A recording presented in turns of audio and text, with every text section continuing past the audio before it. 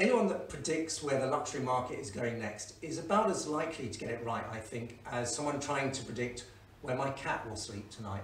After all, there are only a limited number of options for sure, but there are too many unknown variables for any of us to be wholly confident. So when Bain & Co released their predictions recently for where the luxury market's heading, I thought it was a good idea to dig a bit deeper. They predicted 7 developments, and I found 3 which I thought if they were to converge, they might produce something which is far more challenging. If you haven't seen the latest release and you would like a copy, please stay listening for about another 60 seconds and I'll give you a link at the end. Among the predictions which Bain made were some which I would call, if I lock the cat in the kitchen, she'll sleep in the kitchen. They're no-brainers, such as Chinese shoppers accounting for a larger share of the global luxury market, or digital permeating every purchase. And there are some predictions which I would call, if I leave the kitchen door open, you know, she might end up sleeping on my bed.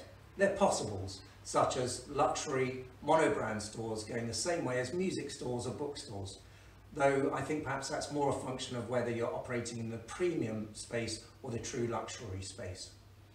And there are some predictions which I would call, if I leave all the doors open, do you really think she'll go and sleep in the washing basket on top of all my sweaty gym kit? These are outliers, such as religious subcultures substantially affecting consumption. But as I say, there were 3 predictions that I thought if they were to happen and converge in the luxury space, they might produce something far more challenging. The first is a cat in the kitchen. This is the rise of Gen Y and Gen Z as a spending force. The second is a cat asleep on the bed. These are increasingly fickle customers getting bored sooner and maybe then expecting brands to innovate faster and be more agile. The third prediction is definitely a cat asleep on the gym kit, which is the prediction that to survive, luxury brands must either become super specialists or super generalists. Now, if these predictions do happen and do converge, and I admit it's a big if, then what we'll see is a number of luxury brands in danger of trying to respond faster and faster to faster moving markets and undermining their own core offering. In that scenario, the only brands that survive will be those who are clear on what they stand for and clear on their values. They will be able to maintain profitability as that strength of purpose and vision draws customers to them and allows them to stay focused on what they do best. The truth today is that most luxury brands are already experiencing unstable markets and fickle customers.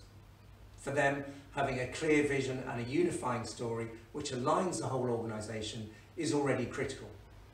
We have a lot of respect for Bain, and I believe that in an increasingly complex market, you do also need a mix of the rigour of the consultants with some of the breakthrough techniques of the creative world.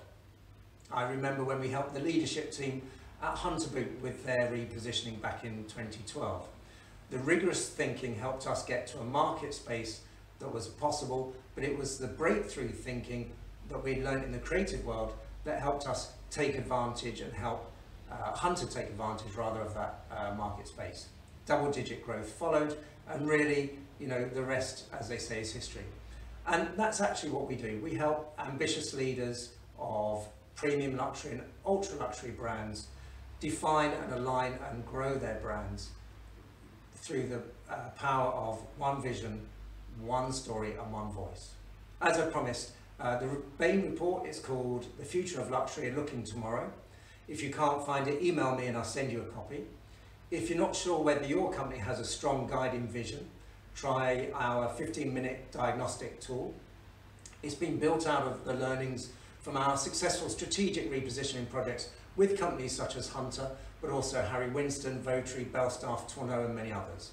And as always, if you'd like to learn more about what we do, hear where my cat slept last night, or to ask any questions, I'd love to hear from you. Just email me, chris@verbalidentity.com. Thank you.